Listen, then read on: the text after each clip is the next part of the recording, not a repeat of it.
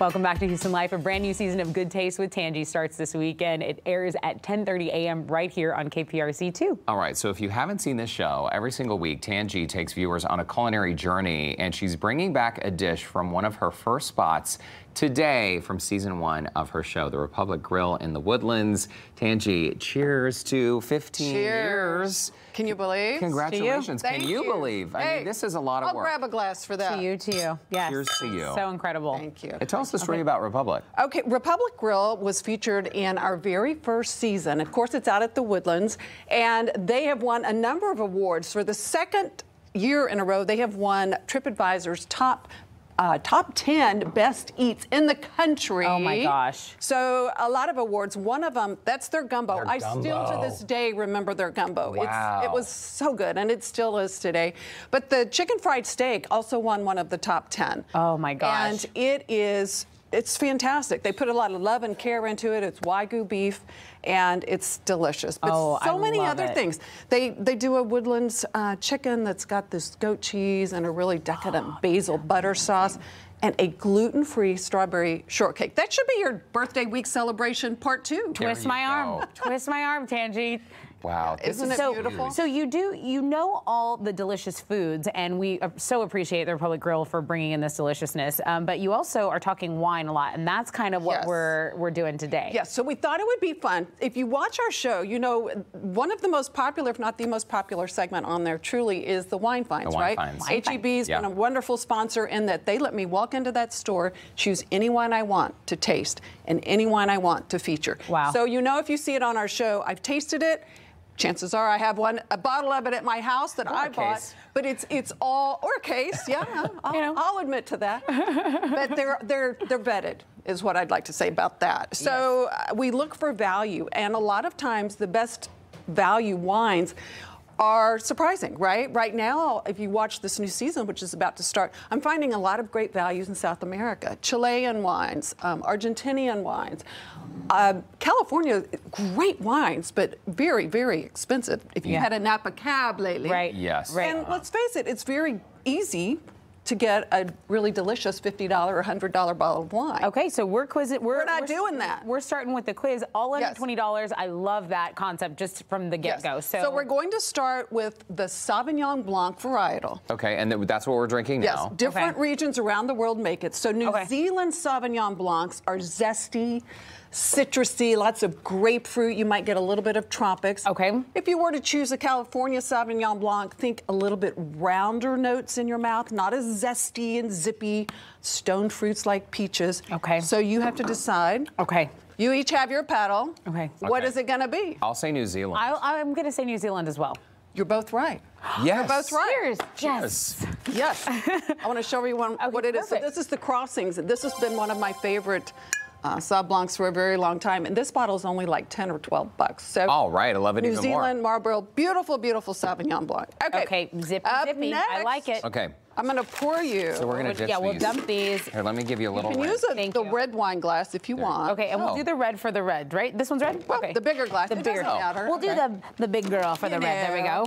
Thank you. Delicious. So we're beautiful choosing color. between a Chilean Cabernet Sauvignon or a California Cabernet. And there are slight differences. So Chile, think lots of layers of flavor. You've got a lot going on in Chile. It's one wine region I highly recommend you visit. You've got the beautiful Andes in the background, snow-capped mountains. You've got a lot of coastal influences with the ocean and a lot of earthy notes. So Chilean cabs are going to be the dark fruits, yes, spice. You might get a little tobacco. Lots of layers of flavor. Interesting. Napa Cabernets, domestic Cabernets for the most part, price points can change this a little bit, are going to be a little more fruit forward. You'll get some layers of flavor, but again, the price point is the big determiner. So in general, wines in that $25, $30 and less range, more layers than your Chilean one. Okay. I'm going to go with the Chilean.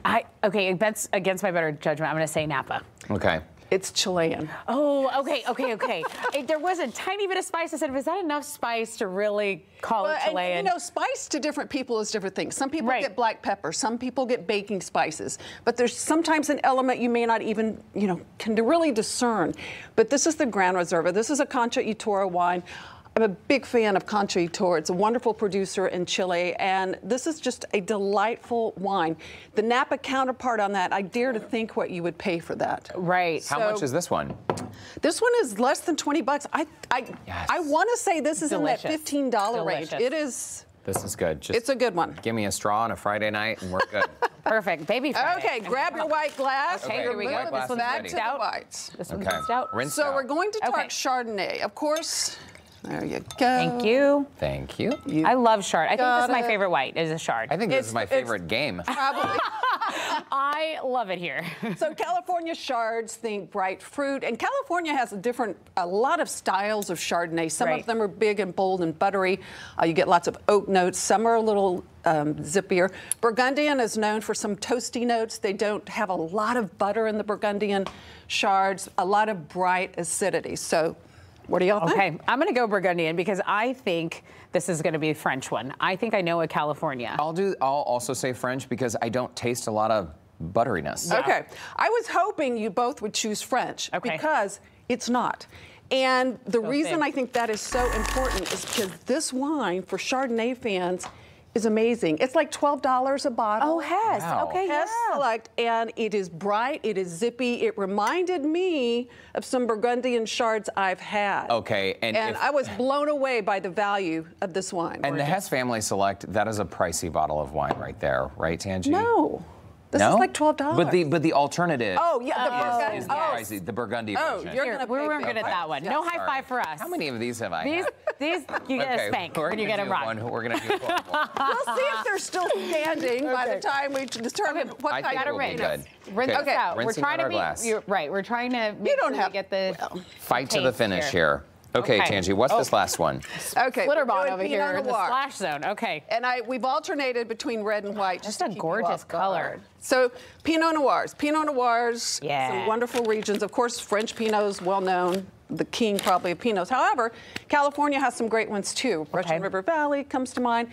So in California, in general, the Pinots are a little more fruit forward. By that, I memean you really get a lot of the fruit on the front. You're going to get some layers of flavor as well in the well-made ones. Oregonian, Willamette Valley Pinot Noirs are more delicate. You're going to get a little more acidity. You're going to get mushrooms. You're going to get earth notes. They're very food-friendly wines, as are most Pinots, but Oregonian wines are just a little bit lighter. That's how this very feels. light. This feels very light, and yes, all those things you said. Oregon, I think. don't know. See, I taste more of a dark cherry than I do a bright cherry in this, so I would also guess California on this. California. Is and it? you know, it's really interesting about Just wine kidding. This is tasting. delicious. Often it's your, they're both very good. Very. Often your first impression is right.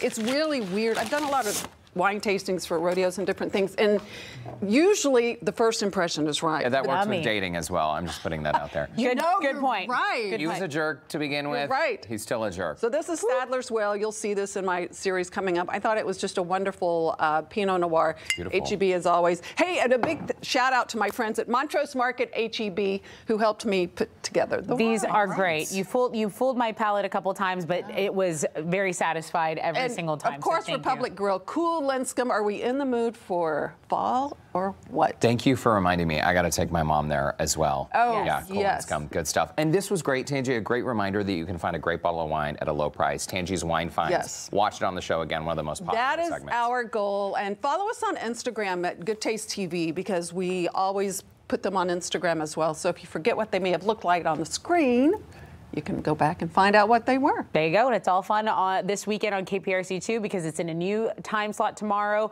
You can start your morning off with Chris Shepard, eat like a local at 10 a.m., and then you watch the new season of Good Taste with Tanji. That's at 10:30, so we are excited about that. And by the way, you can catch that episode again Sunday at 5:30 a.m. As always, as Tanji mentioned, you can follow her on Instagram to keep up. Tanji Patton, congrats. Thank you. Great to see you. Congrats and thank you. Cheers. Yes, salute to you. Happy birthday. Hey, Celebrate thanks. all week. I feel great.